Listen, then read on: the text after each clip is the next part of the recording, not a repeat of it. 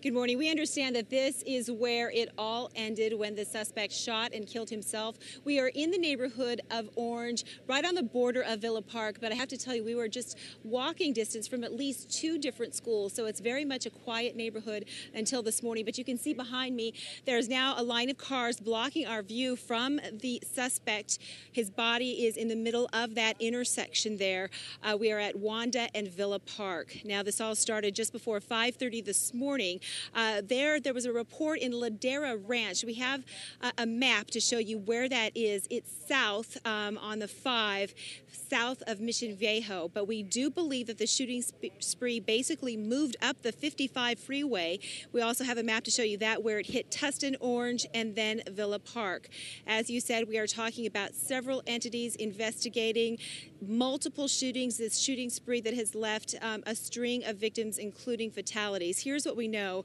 It did finally end here in the city of Orange at Villa Park and Wanda, with the suspect shooting and killing himself in the middle of that intersection. There's also another scene near the intersection of Del Amo and Ettinger.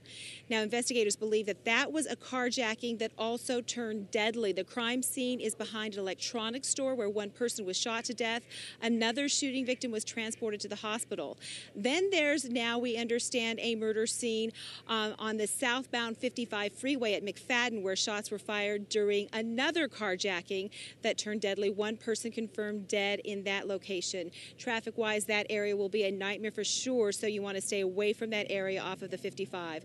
Now, there's another scene at the gas station in Tustin at Red Hill, a reported carjacking there as well. One person was shot. We do not have any details about the condition of that victim, but witnesses did report seeing the suspect with 2 large guns. And there's also a black SUV on scene at that shooting location. Now, we want to go live to Sky 5. You can see an image there off of the 55 freeway at McFadden, possibly there at Village. Again, that's where we understand that another person was carjacked, and that person was reported to be killed during that carjacking that turned violent. The suspect then got away. So it appears that this suspect came from Ladera Ranch all the way north, up the 5 freeway, up the 55, and as he went along trying to carjack people and shooting people, he left the victims in his path. Let's go live now to Mark Kono in Sky 5 with the latest from there. Mark.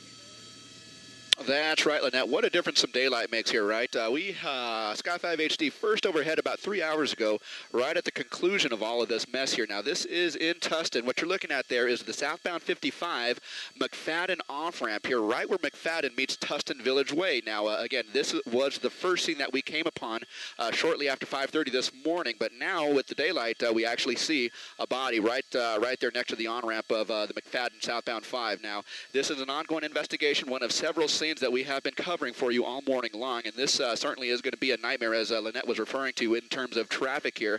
McFadden is going to be closed, southbound on-ramp as well as the southbound off-ramp here in Tustin. Guys? And actually, I'll take it from here, Mark.